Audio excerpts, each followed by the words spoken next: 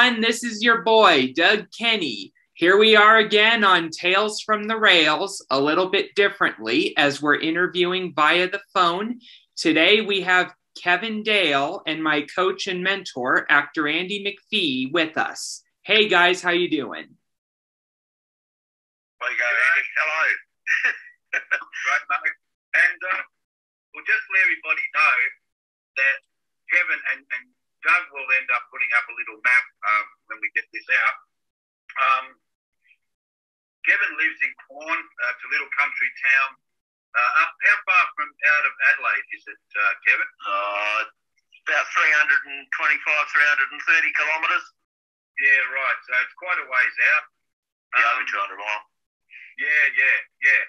And look, Kevin's got an interesting story. So we'll just hit it off from back in the day. Doug, you can start off with a few questions and then I'll dive in. Yeah, so Kevin, tell us a little bit about your model railroad that you're known for. Well, obviously I was a professional railway person there, and here in Australia our railway system was being quite badly decimated.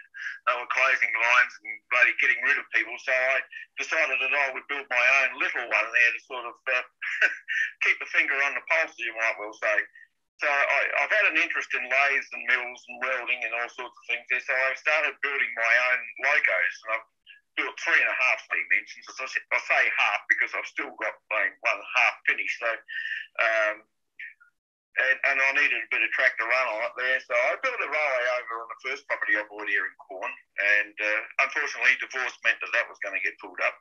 And so I saved the rail and I gave half of it to a neighbour of mine. And we put our heads together there and some money, and we put this track in now. It's about 2,000 metres of track on the ground, and it's a point-to-point railway, so it runs from my place in a balloon loop up to Bob's, and it's 1.65 kilometres long. Wow. And he has a turntable up there to turn the locos and things, and a nice big yard that you can run around and store things on it, etc. And so we put our heads together and we built this railway. Now, and we've done it for people of like interest who also build rolling stock and locomotives, for them to come here and actually have a run away from the public, which is a good thing really, because here in Australia your public liability insurance, if you're going to open to the public, is horrendous. So it would never be profitable to do that. And plus the regulations where you have to have things fenced off and certain distances between your structures and things there would make it very expensive to actually have it open to the public anyway. So we're not doing that. Wow, man, it sounds like, Kev, it's like a really big project. How long did it take you to get that up and running from start to where you are now? Well, if we sort of condensed it, they're about 5 years. Wow. There's 23,500 sleepers, all hand cut and all hand slotted for the rail to go into. Wow. And how did you make that? Well, the rail is just flat bar, 8 mil by 25, which is 5/16 by inch, and on its edge put into a slot in a sleeper by the plastic or wood. And it holds the rail up there, and it actually works quite well. It's a shame we can't have a photograph of it there, but if our other friend here is going to send you some of the footage of it, you'll get an idea.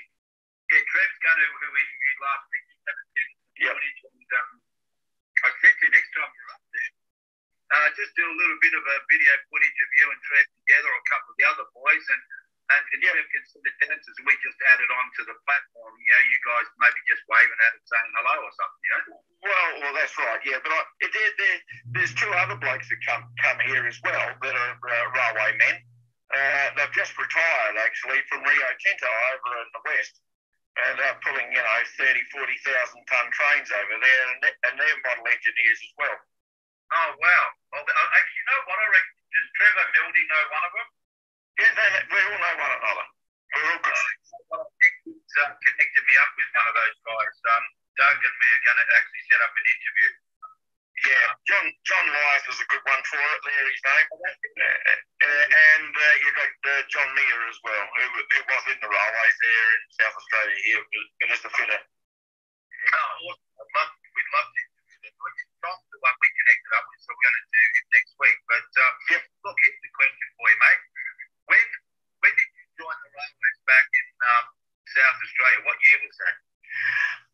Cleaner, I started on the 23rd of November 1970. So you're in there. You're in there before me. I joined in 71. I couldn't get into Loco because I was in Loco in South Dynam in Melbourne. So I had to go in as a porter in 71 and then ended up going to Taylor Bend as a cleaner and training engine. Now, for those people who don't know, a cleaner is basically a cleaner. You just have to clean the locomotives, the engine room, swab them down with a bucket of green crap, whatever that was. I don't know, what was that stuff, mate? Like, it was white spirit, which wasn't terribly